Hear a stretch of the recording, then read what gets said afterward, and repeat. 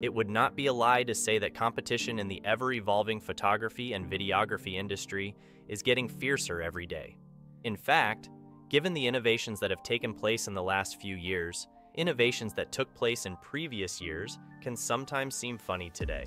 Today we're going to look at a player with a lot of potential for innovation on the Canon side. Yes, because the R5S model was in the news a while ago, but it's not much talked about now.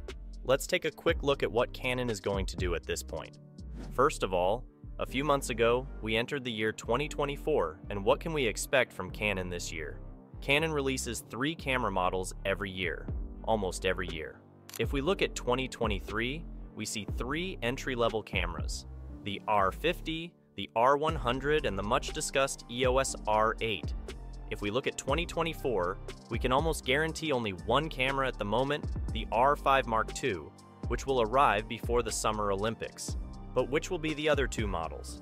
Judging by the competition in the market and Canon's traditional strategy, we can expect another flagship other than the R5 II.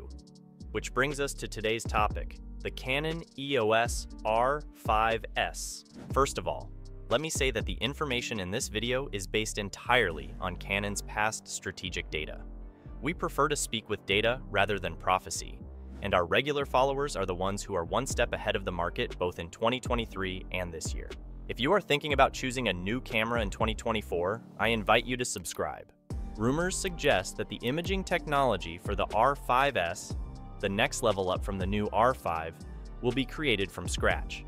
In this case, we could see a sensor close to 80 or 100 megapixels, which would be a very strategic approach to the market by Canon. We're talking about a flagship after all, and on the competitor side, the closest of the main competitors could be Fujifilm's GFX 100 series with 102 megapixels.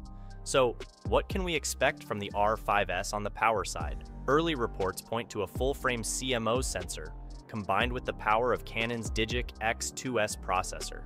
With features like 8K video mode and 4K at 120 FPS, the R5S should become one of the most up-to-date competitors on the video side. Building on the foundation laid by its predecessors, the R5S looks set to inherit the acclaimed dual-pixel CMOS AF II system seen in the Canon R3 and R6 II.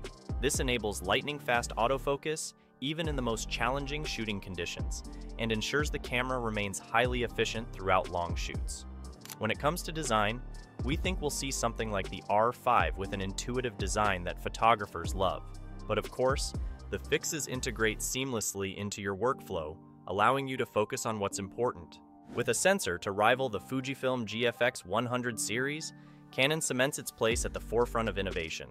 It's worth noting that Canon is sometimes unpredictable, both in terms of design and future moves.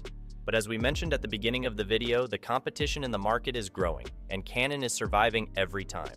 On top of Canon's success, the flagships expected later this year will again work as support in the field and may even dominate the market.